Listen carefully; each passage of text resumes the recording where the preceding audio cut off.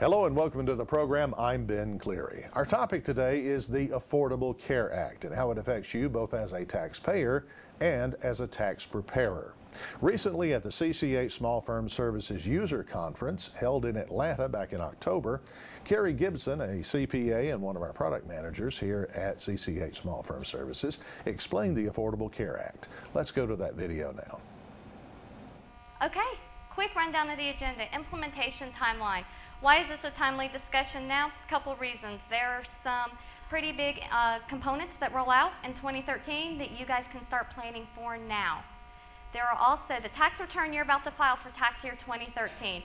How many of you know that that could potentially impact the tax year 2014 tax return that's filed? A significant impact. Okay, good reason to be here today listening to that. We'll go over the legislation map.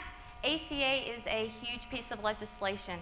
It creates a ton of touch points that have never existed before between private industry and between government agencies. So executing that is going to be huge. So we'll give you a little idea of what that looks like. And then we'll get into the nitty-gritty of the individual impacts. Okay, ACA results in the largest set of tax law changes in over 20 years. I think the biggest one part of that was TRA 86. Anyone here lived through that? Yeah. But ACA includes over 50 different tax provisions.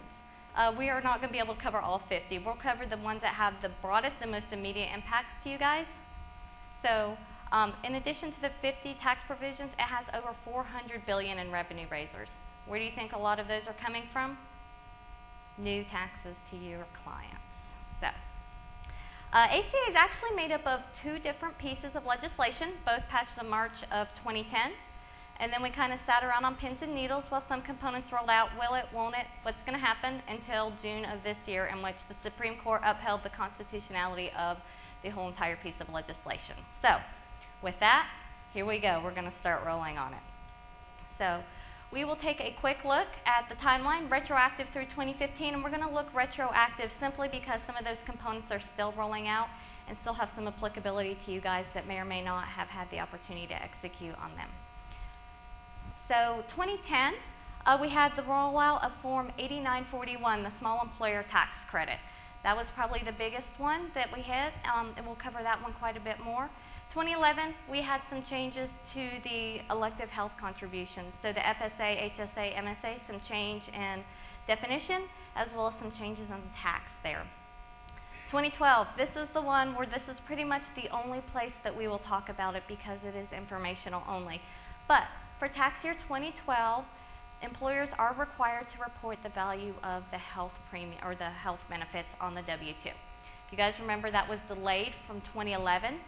However, there was further relief put in place for small employers. So for any employer that filed less than 250 W-2s in the prior year, they do not have to report the health benefits on the W-2. So for most of you guys, this will be your customers.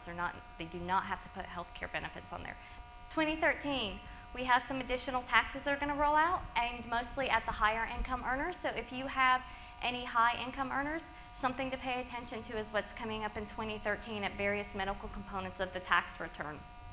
We also are going to have the state exchanges that are going to start to be up and operational. Are you guys familiar with the terms, the exchanges at all?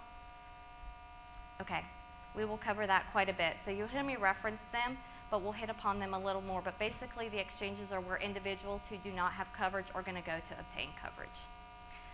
2014, the heart and soul of ACA kicks in the form of the mandate required to have health care. So along with that, of course, goes the subsidies with it. And you will have some employer requirements kick in, large and small business requirements. In 2015, there's nothing major that rolls out here. There are some components, but I have 2015 up here because for you guys, this is where all of the impacts of 2014 will be reported on the tax return, and it's going to impact your filing season 2015 and beyond in the form of new reporting requirements as well as new notices and correspondences that you can start to see from the IRS. Legislation map. So ACA, 50 pieces of legislation or tax legislation, but that's the tax component only. It is huge. It is broad, reaching across many different government and private agencies.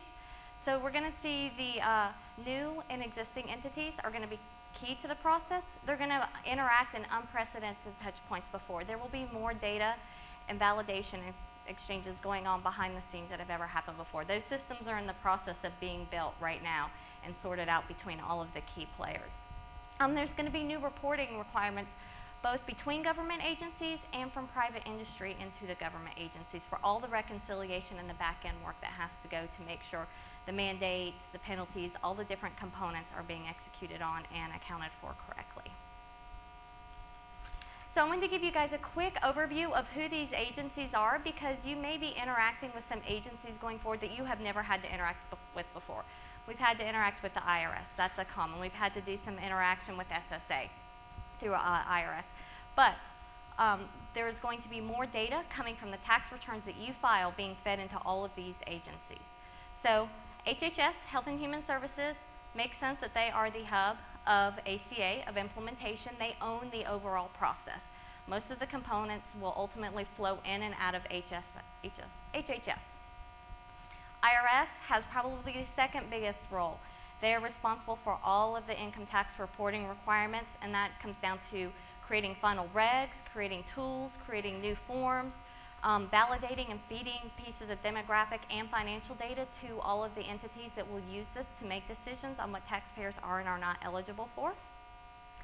FMS.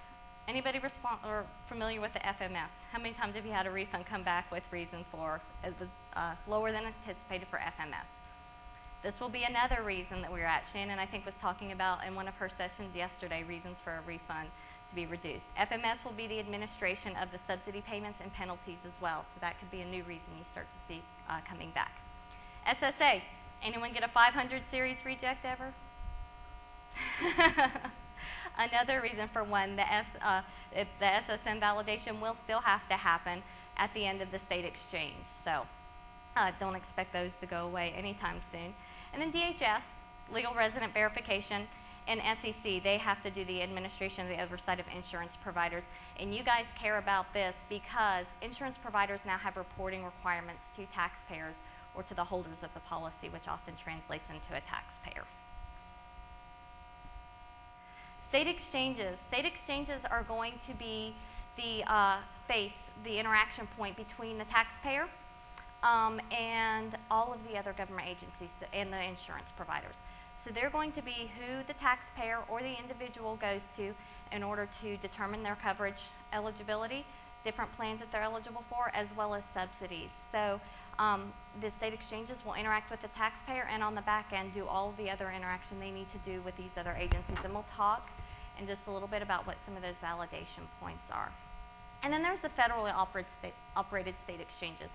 Those are for people that are in states that do not have a state exchange. Okay, our external, all private industries, employers, they have the minimum coverage requirement that some are going to be subject to. They need to be aware of those issues. Employee notices related around the health care benefits that they provide. They're going to have reporting requirements on if they provide insurance and whether they don't provide insurance that they're going to have to do, as well as their own income tax reporting requirements.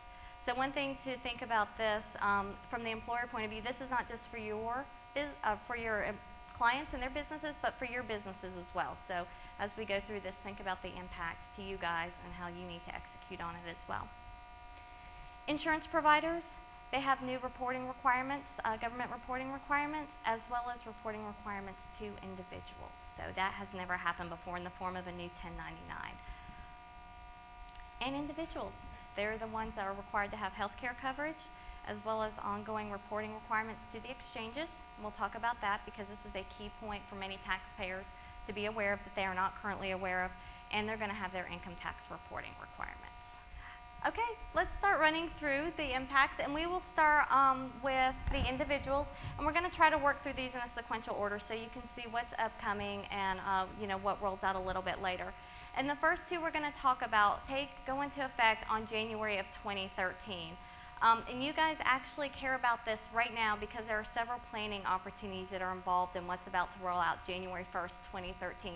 Because by the time these go into effect, you may or may not have talked to some of your clients at this impact. So think about, as we go through this, if there's an opportunity that you need to start reaching out to some of your clients right now to let them know what's coming and any adjustments they need to make. So the first two are some of the revenue raisers we talked about for individuals, and they are for high income earners, and they are in the form of 2 new Medicare taxes. So on January 1st, high income earners with the thresholds we have up here, so 250 MFJ, 125 MFS, and 200 for all others, they're going to be subject to additional 0.9% tax imposed on any wages earned above and beyond that amount. And I actually just misspoke, not on wages, on income above and beyond that amount. So that's just an automatic 0.9% right there if they exceed those income thresholds. Now, one thing to be aware of, and here's where your opportunities come in, this additional tax is on the combined income. So if you have a taxpayer that has multiple jobs or a married filing joint return, it is on the combined wages of both jobs or of the taxpayer and spouse. The employer is only required to withhold on wages they pay in excess of this.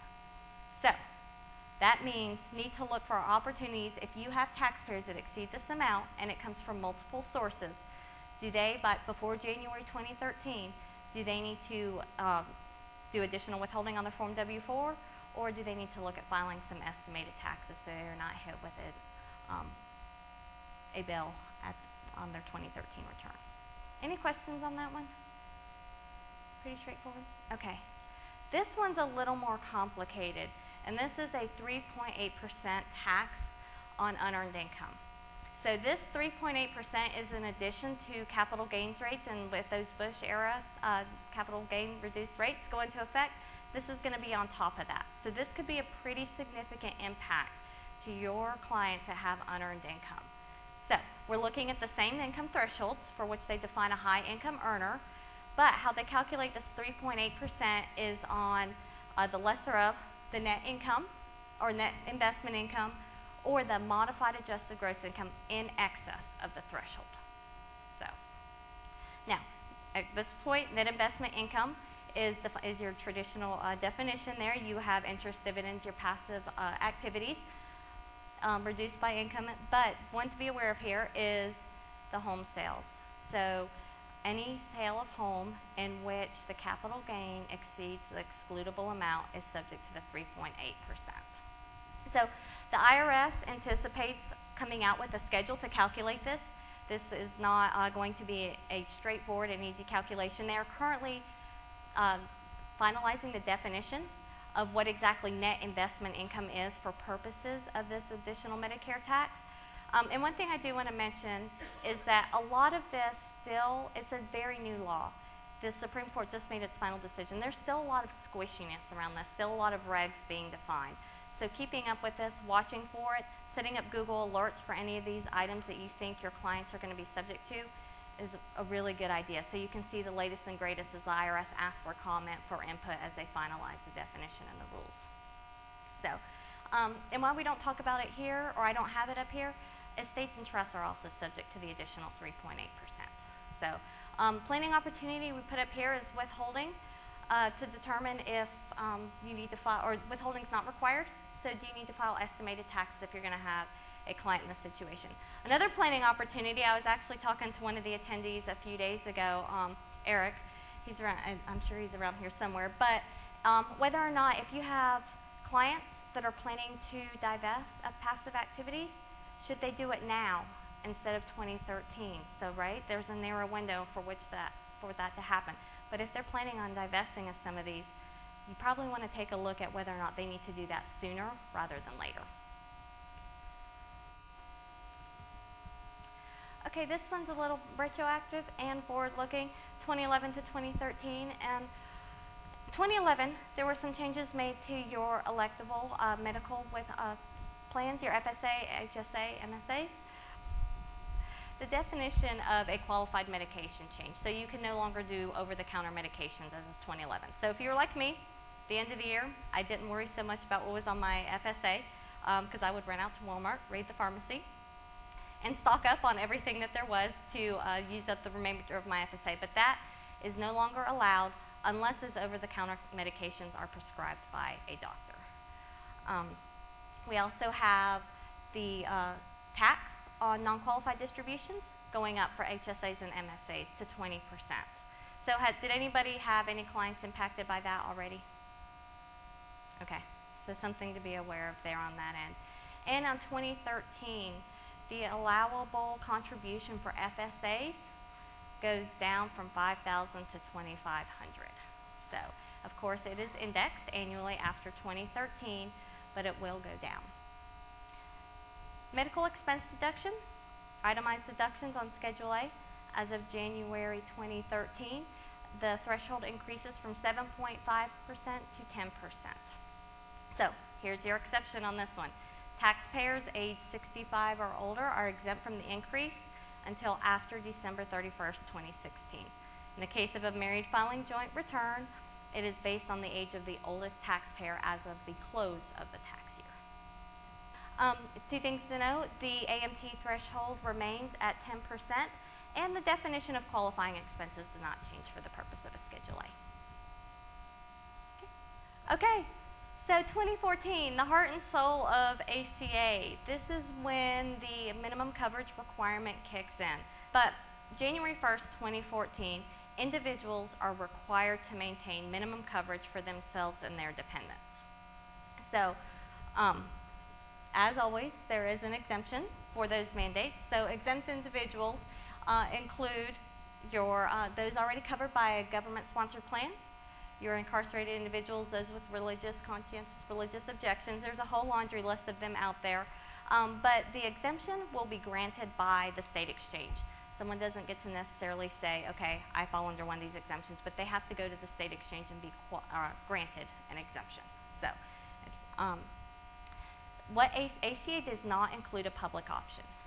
Most public health care policies in other countries include a public option. We do not. That's a big differentiator for us. So, individuals who are not currently covered are required to get private insurance. So, private insurance, where can that come from? You can have your employer provided coverage.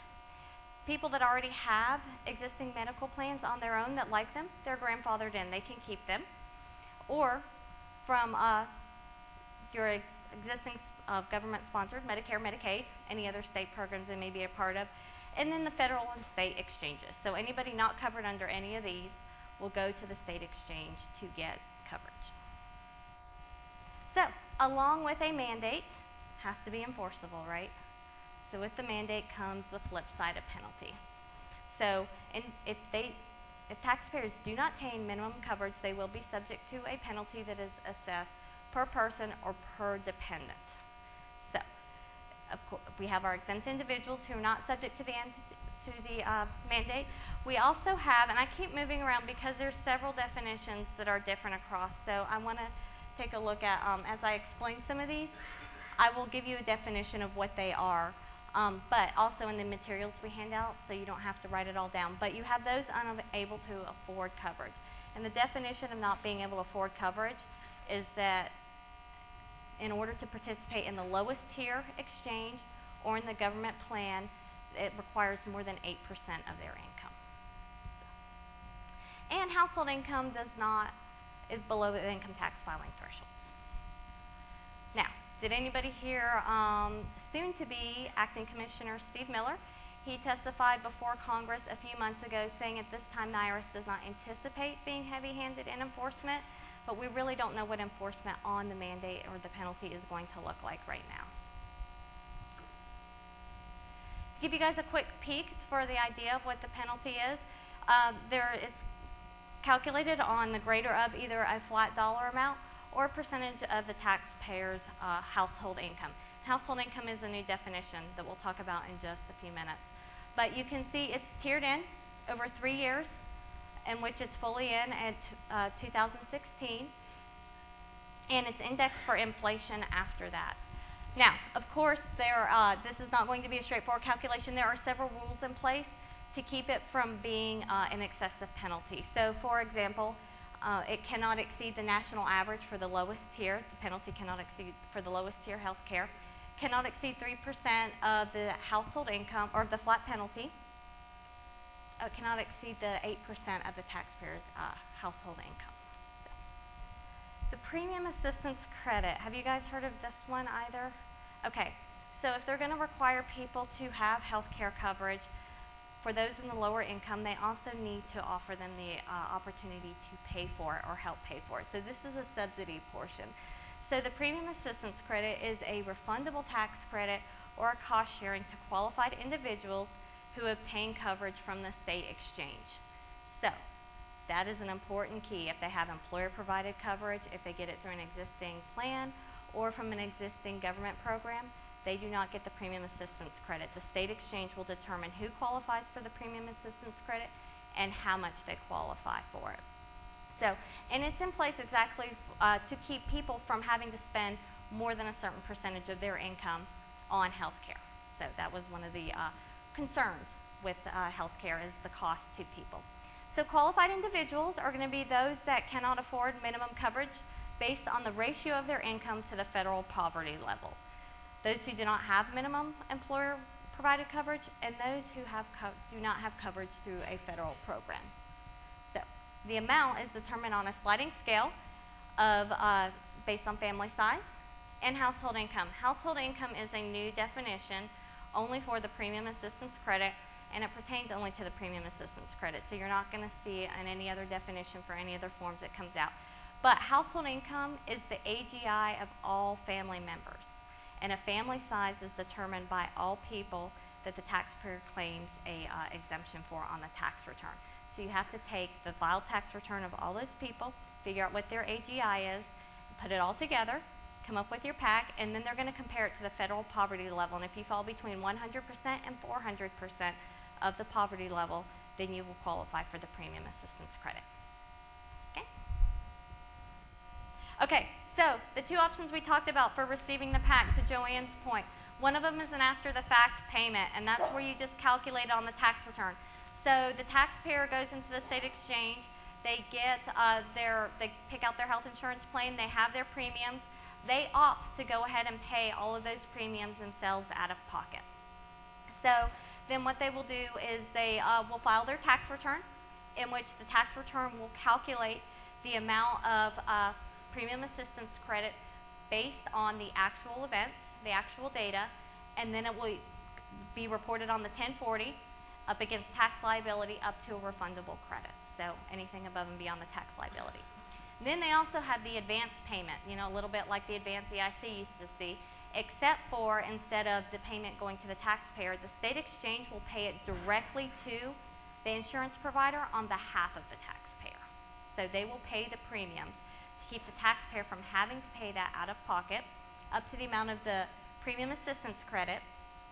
So this is where, if their amount of premium is, let's say, $100 a month, they qualify for the premium assistance credit up to $80 a month. So there's a $20 differential. The taxpayer is going to be responsible for that $20.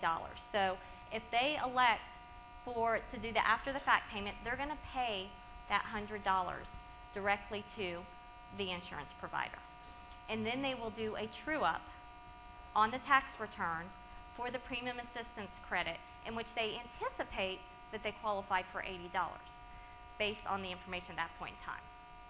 That amount may or may not change depending on the actual circumstances determined on a month-by-month basis at the end of the year. However, if they do the advance payment, and let's go back to the $100 premium, and they qualify for $80 of assistance, there's a $20 differential there. $80 will be paid by the state exchange directly to the insurance provider. That $20, the taxpayer is going to be responsible for getting to the insurance agency. At least that's anticipated how we'll go at this point in time. You know, as all the systems are worked out, they may come up with something like the taxpayer sends them out to the state exchange and they pay the whole amount, but those are the types of things that still have to be determined. Does that help at all?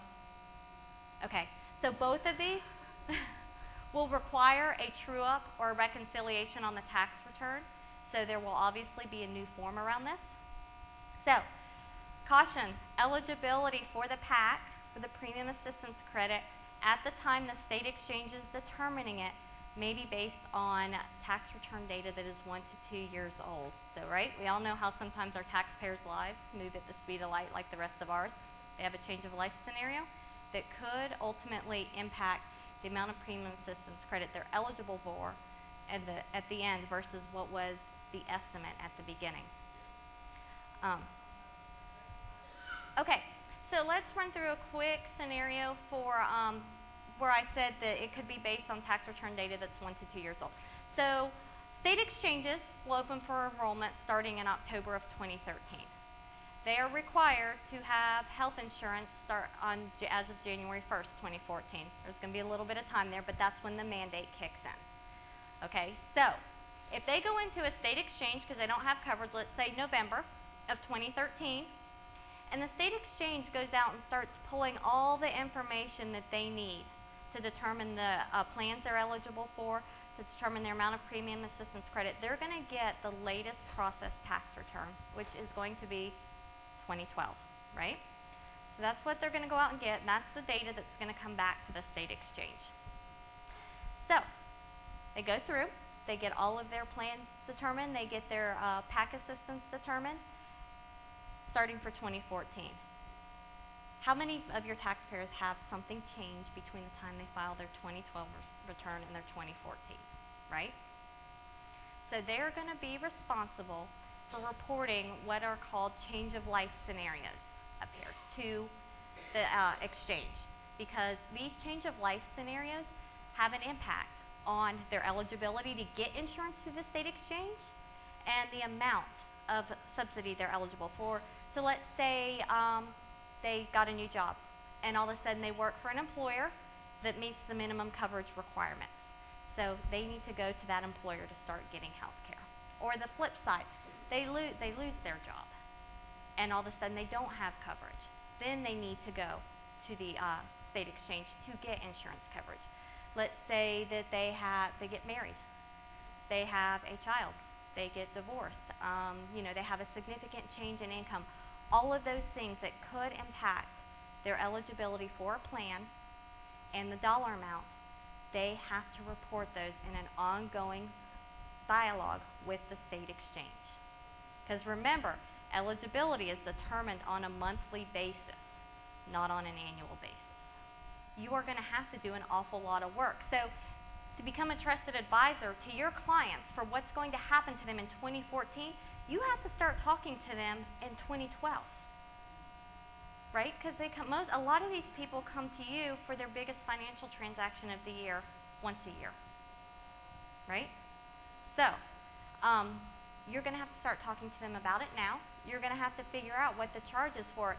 You know, once the forms are added for the tax return, of course you can apply your form charge if that's how you bill. You know, whether you do value billing, time billing, or pro forma billing. That's something you're going to have to think about your time investment on that. So this type of information is not going to come from a do-it-yourself, right?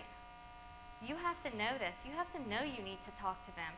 You have, you know, you need to understand their family size, their makeup, their employer situation, events you know that are coming down the road.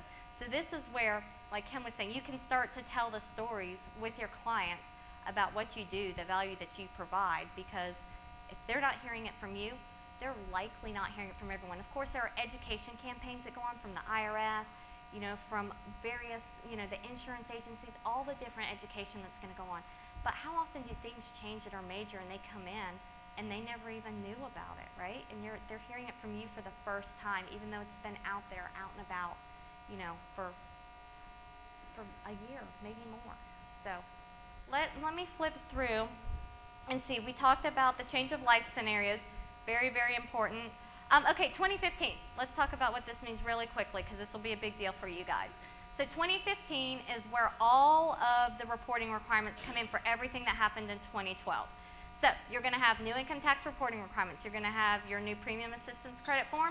You're going to have your individual mandate tax form. And you're going to have taxpayers with new forms 1099 as well as any documentation that may be coming from the state exchanges talking about the coverage and the assistance that they receive. So you're going to have all these new pieces of information that have to play into the tax return, determine eligibility. You're going to have taxpayers getting forms 1099 that have never gotten one in their entire lives, right? So they're going to get them later because they're due later than forms W-2.